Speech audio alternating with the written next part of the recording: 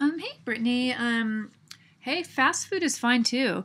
Um, anyway, these sketches are really good because they're already showing a lot of personality and they're already quite animated.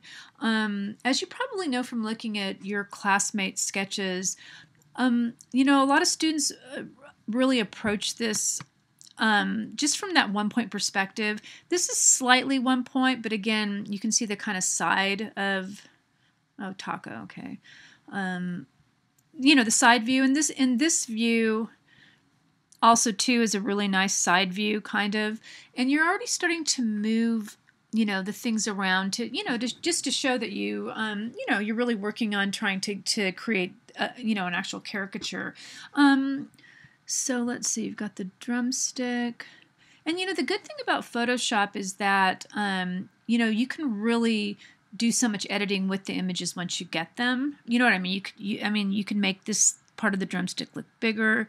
You could do things with the French fries, even though you might want to get a couple different kinds of fries, like a crinkly one and then a little one. Maybe try a tater tot at the bottom or something like that. Let's look at this one. This one's really pretty cool too. Baked potato, popcorn, pickles. So yeah, just really go for it.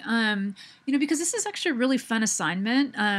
And you mentioned you haven't done anything like this before, but it really is fun, and it's a typical kind of Photoshop composite that'll be really good to have in your portfolio. And again, there's your hot dogs. And again, see how you're looking at the perspective.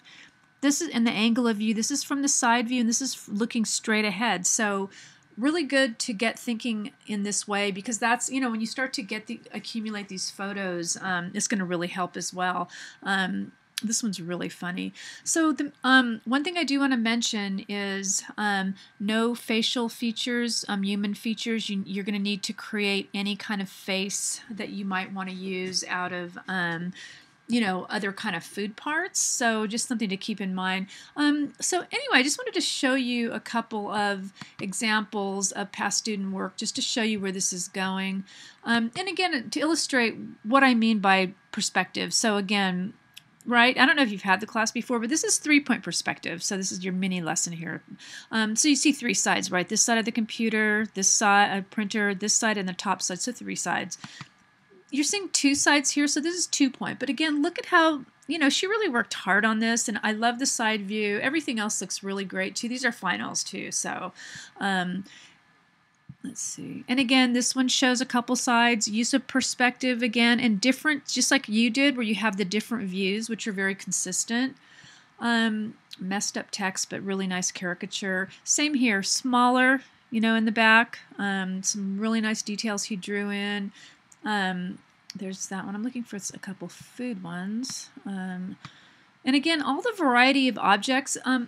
I suggest starting off with more than 5 when you start to photograph these and get them next week. And again, this is a little overkill, but it came out good. I mean, it was high scoring. It's just got too much going on in the background. And it's supposed to be really about the caricature, not about everything else. And this is a really cool one. Again, later in the class, we're going to be doing the text and the background. I'm looking for another food one. Gosh darn it, did I not put that food one in there? Other food one? Oh, that's annoying. Just a second. This is the garden one. Gosh, I had a bunch with the food one. I just wanted to show you a couple more of the food thing, but maybe not going to happen, huh? Shoot. Really annoying.